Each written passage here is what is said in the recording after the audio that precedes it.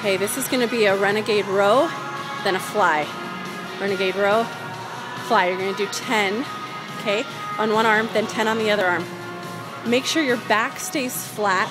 Notice which knee is bent, which arm is on the bench. Notice how flat her back is. Notice her chest. It stays parallel to the ground. Then we're going to do box jump burpees for 10. And you're going to do 3 sets of these 3 exercises, box jump, burpee. If you want to add a push-up, you can. There's the push-up. Do it on the knees if you want, or step onto the bench if you want. That works too.